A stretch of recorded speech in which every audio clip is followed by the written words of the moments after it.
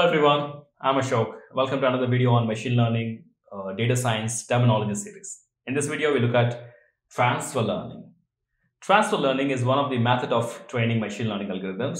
Unlike your other methodologies like supervised machine learning and unsupervised, semi-supervised machine learning, transfer learning has a special feature.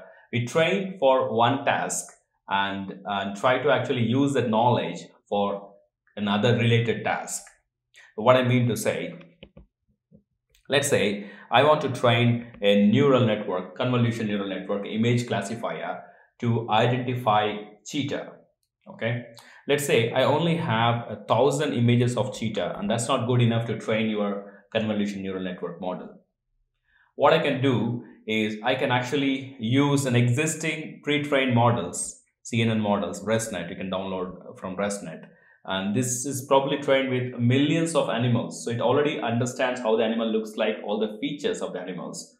Over that, I will train 1,000 cheetahs images. So the downloaded pre-trained model gets more training specifically on cheetah. So this model can recognize cheetah very well when compared to the model which you might actually try to train with only with 1,000.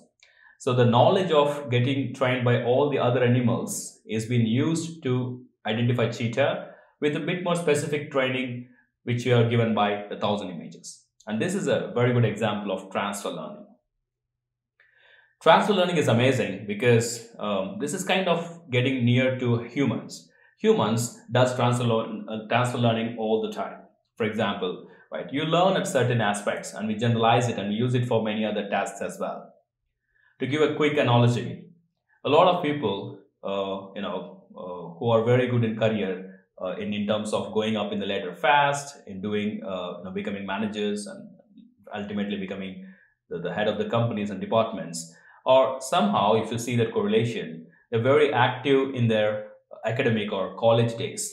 They'll be actually pretty active in organizing cultural activities, participating in all of kind of things, maybe in bragging as well, which is not a good thing. But the people who are involved in many other activities apart from academics tend to see that they have been really, really good in also professional or career in their career, because the knowledge they gain from interpersonal skills and managing things in their college days or academic days is very, very much transferred to the professional life, and that actually gets them more career, the faster career growth. And that's one of the examples, one of the ways you can see that transfer learning is all about. So to summarize, transfer learning is all about training an algorithm by using the prior trained knowledge of other tasks, related tasks. Okay, that's it. That's transfer learning. Thank you very much for watching this video. And please, if you like the channel, please subscribe and click notification. I'll see you in the next video.